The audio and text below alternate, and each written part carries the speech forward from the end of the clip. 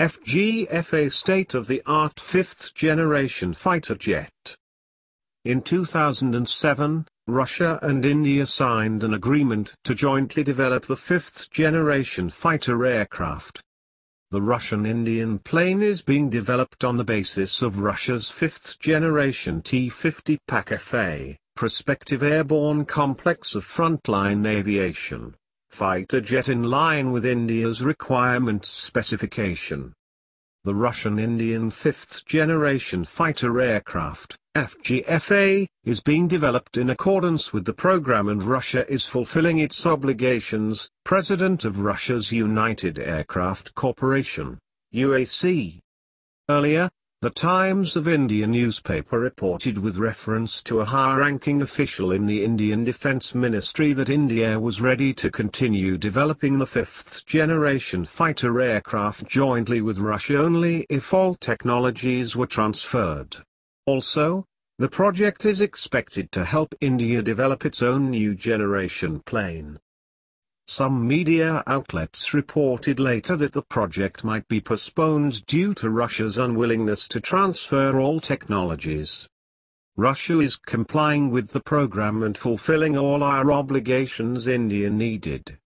After a hiatus of nearly a year, India and Russia had in February revived talks on the much-delayed FGFA project after a clearance from Defence Minister.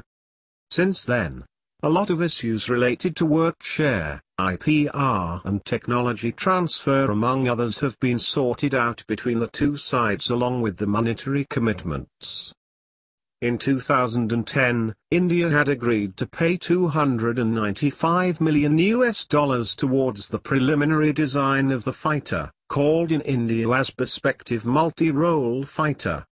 Under the new offer, India will have to pay about $3.7 billion instead of $6 billion for the technological know-how and 3 prototypes of the fighters, defense sources have said. India has a requirement for 120-130 such swing-roll planes with stealth features for increased survivability, advanced avionics, smart weapons, top-end mission computers and 360-degree situational awareness. Several things have been resolved, but it is critical to assess how we benefit from the program before making the next move. Design issues also have to be looked into, the source said.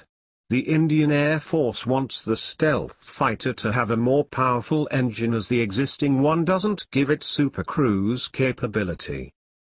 The FGFA project will produce a state-of-the-art fighter jet, and it will be the result of the work on Russia's most modern technology done by both Russian and Indian engineers and constructors. In particular, a 2-seat version of the plane will be developed and an advanced engine with increased thrust will be installed under the program India's FGFA. India's Air Force is expected to be the first customer of the fighter jet and then the plane will be delivered to third countries. Thank you for watching. Please like, share, comment, and subscribe.